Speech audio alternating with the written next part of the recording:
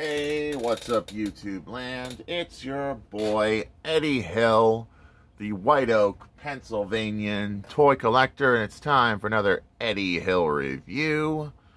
It's review time, people, and I'm back. The Pennsylvanian toy collector's back for another week. And we got Marvel figures we're going to be reviewing this week. We got some X-Men in the house, and some Iron Mans, and another Thanos action figure. But first, we're going to look at the X-Men I got from the Monroeville Exchange. We got good old Charles Xavier. He doesn't come out of his chair, but his arms got some articulation. No ball joints, but some articulation. So you can be like, go, my X-Men, and save the world, and whatever. Kind of fun. And he's in his chair with movement. His head does move slightly. So this is a decent old school action figure. And he could be like on the chair and be like, press buttons and junk. That's all there is to say for Charles Xavier. Now we're going to do some comparisons with him. Here we got the other figures I own. We got the original. This is the 90s X-Men, Wolverine, and Charles Xavier. And they look good together. I think this is the first edition.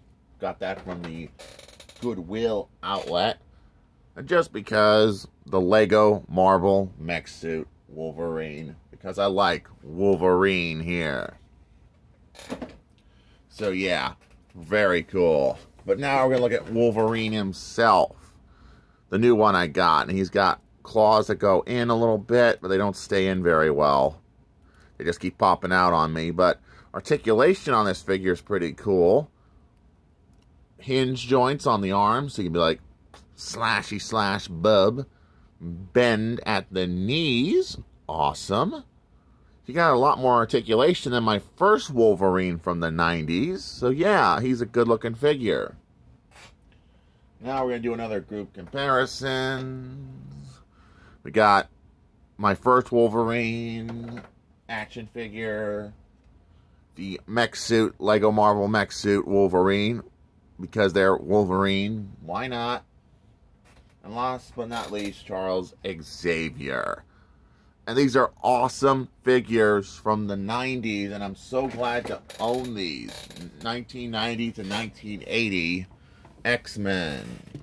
But now we're going to look at these 12-inch, this 10-inch Marvel from Dollar General. It's like a stealth armor. I love Iron Man, and I've always loved him when I was a kid. I am Iron Man. Iron Man. I couldn't help but sing this theme song from the Iron Man cartoon, which I got on DVD. And then we got this flying Iron Man with wings. He kicks out that far. Doesn't kick back, so both legs kick out, forward. Hands can go up like this. Head can move, but it's a tight joint. And he's got some paint wear on this head. This is a figure someone threw out, but I'm so glad to have it. And next, we got the Titan himself. Thanos with his Infinity Gauntlet. Look at all that paint and detail on these 12-inch Marvel figures are pretty good. And I'm so glad to add these to my collection because they are fun figures to mess around with. And I'm happy I own them. I am a Marvel fan. Hands down, I'm always picking up Marvel figures to review on this channel. If you like this video, please make sure to like, please make sure to comment, and don't forget to subscribe for more videos like this. And I enjoy reviewing Marvel figures. I will always enjoy reviewing them because I grew up with Marvel like everybody else. And Marvel is a fun line to collect and review toys from. And this is Eddie Hill. Moving on and rock out YouTube land.